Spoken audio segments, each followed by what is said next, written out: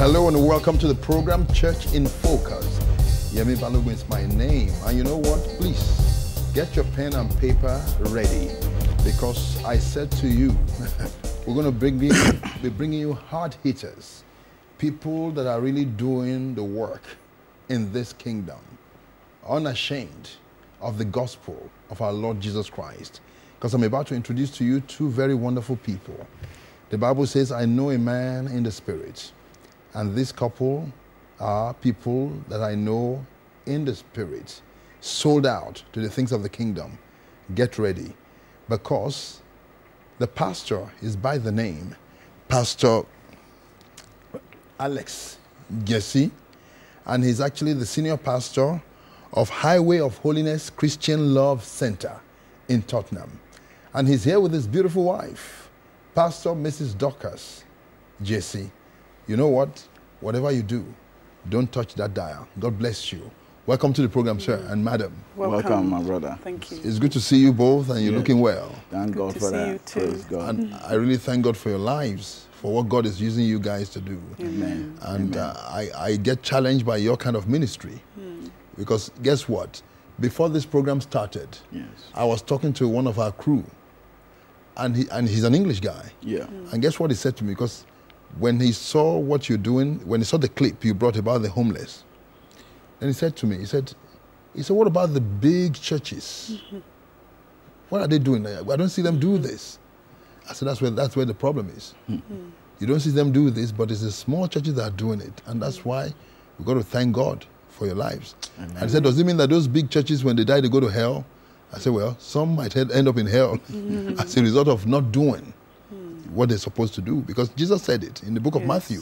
Yeah. He says, when I was hungry, you did not feed me. I was homeless, you didn't bother. He said, get away from me, you workers of iniquity. And that's what Derek Prince said in one of his books. He said, some people will be sent to hell for something they have not done. So, you know, a lot will go to hell for sinning, for doing something wrong. He said, but some will go for something they have not done. So thank you so much for coming over today, and it's great to have you in the studio. Amen. So Pastor Alex, how did the church started? You know, the church itself, how did it start? The church started about 15 years ago when the Lord led us to start this ministry with the emphasis of reaching our community. And we started with that emphasis, and that emphasis is something we've kept ever since. And so when we started, we've always been in Tottenham. That's where we've been, building up the saints of God in the Word of God, and discipling them, maturing them into the ministry. And we've been able to reach our community through various means. For example, we started a supplementary school where we helped young people who were in education from 6 to 16 in maths, English, science, and ICT. And we did that for all these years. Now, a lot of them have come through. They finished their university education. Some have done their masters. We've got people who have finished their law degrees. Wow. My own daughter has finished, and she came through that. And so it's been an exciting experience to see those young people grow up and come to that place of seeing that God has been part of their educational process, and they appreciate what God has done. And so we did that, and then we moved on to youth personal development, because we realized that when the young people get into their teenage years, you know, things begin to change. And so we went into youth personal development, where we help them in character building, self-esteem, interpersonal skills, career development, and things like that. And so that helped them in their development. And then we did what we call, which we still do, these are things we still do, we do the youth cafe. Now, with the youth cafe, young people finish school, they come after school, we give them subsidized food. They have games they play, like table tennis, pool, all these computer games. And then the second half of the evening, we move into the personal development session, where they meet and they are developed. We give them opportunity to make presentations to their peers. They can choose any subject of their choice. They can use a PowerPoint presentation, or they can stand and speak to their peers. The whole idea is to develop their confidence, to build them up so that when they get out there, they have the confidence to achieve.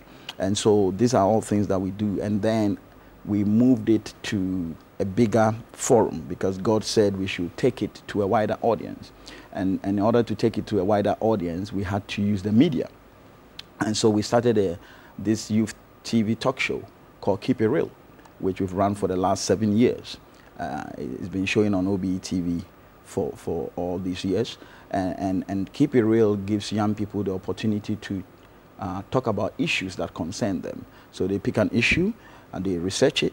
They go on the streets with their cameras. They sample public opinion, bring it into the studio, and then it's played in the studio. They have a discussion around it, and then there is an expert on the subject that comes into the studio to give their input, and then they can ask them questions, and after that, somebody will come and give an advice. And at the end of it, there will be a young person or group of young people who will come and do a dance, poetry, or a song in relation to the topic. And this has been very, very helpful in reaching a lot of young people, both in the UK, across Europe, and North Africa. And we got a lot of calls, especially from Europe, from places like Italy and Germany, where they watch OBE TV a lot. And so we've seen God use the ministry to touch the lives of these young people. And this has been the road that we've traveled. Recently, we came across, during one of our evangelistic outreaches into our community, we came across 2 homeless people that led us into the project that we are doing now. But I'll leave that to my wife to talk about it, because she was actually the person that met them for the first time 1 year, 9 months ago. So wow. I'll leave it to her to... So 1 year, 9 months ago, the project started? Yeah, the homeless project. Homeless project? Yes. Okay.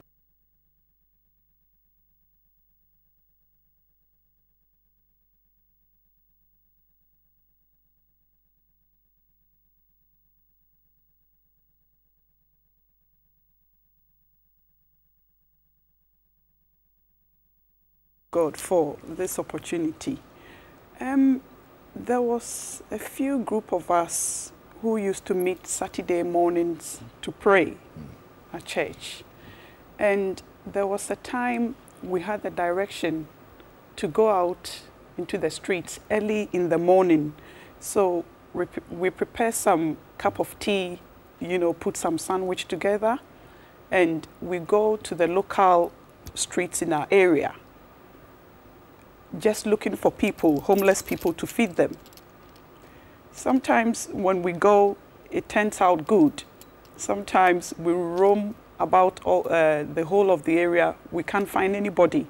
So we bring back the food that we've prepared. And I believe that, God is a God who knows the heart.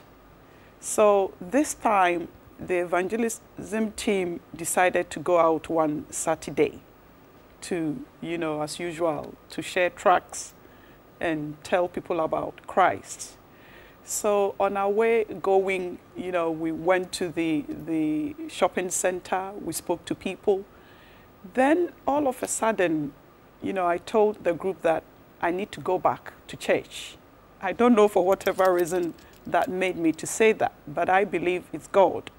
So on my way going, it was just me going from, the shopping center back to the church. And on the way, I just, my eyes just went to these 2 guys sitting somewhere, drunk, dirty, with their tatty clothes. I just, realized myself that I've been directed to them. So I went to them and I spoke to them.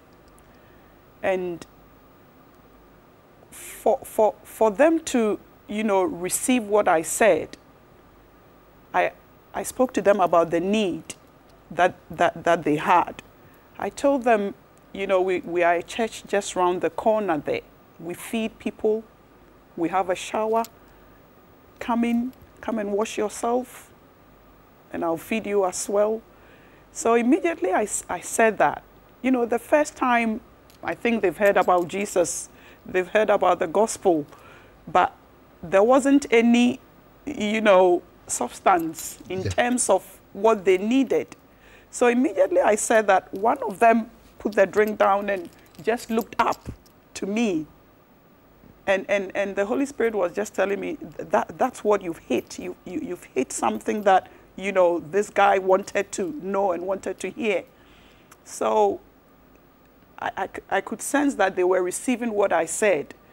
Later on, as I was speaking to them, I saw the group coming.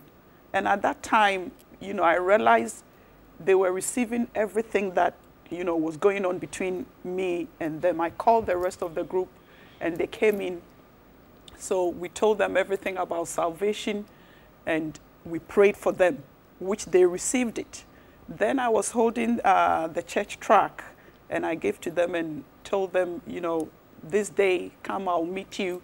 You see my husband there, just give him this tract and tell him that it's me that gave you, and this is what we are doing.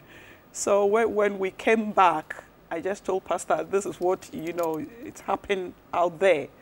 At that time, we didn't have the shower, but if God says it is going to be done, he knows the way and how, you know, to make all these things come to reality.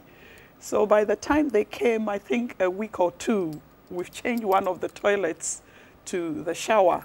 So when they came, they had their food, they sat down with Pastor, and it went on, and the rest is history. Wonderful. Yeah. And I really thank God for your life, for being so sensitive to the Spirit of God. Yes. And we were talking earlier. Yeah. Your approach is different from the approach of some other churches. Thank God for churches that reach out to the homeless. Some, like a friend of mine who came yesterday, they now have from about 10 homeless people initially, they have about 200 people coming for breakfast every Sunday. They feed them and then, you know, minister to them, and then they release back onto the streets. But in your case, they come and stay with you on the premises. Can you elaborate on that? Yeah, basically what happened, they came that day, they showed me the tract, and they said, your wife said we should come. And so I let them in, and these guys were absolutely drunk, having had their bath for months, stinking. Brought them in, sat with them, spoke with them. And of course, the need was great. Nowhere to sleep, no food, you know, no hygiene facilities, you know. And so we said, let's start from a comfortable place, and we will feed them. We know, at least we know about food. Let's start from there. So we started to feed them 2-3 times a week. And then from there, they said, look, we are a bit uneasy about going into public places because of the way we smell. We need a place to bath, and the only place we can go is somewhere in London Bridge in the city for homeless people, but we don't have the fare to get there either. And of course, we didn't have a shower in our church. And so we were contemplating how to go about it. Eventually, we realized that unless we do something drastic, nothing will happen. And so we decided to take one of the toilets out and convert it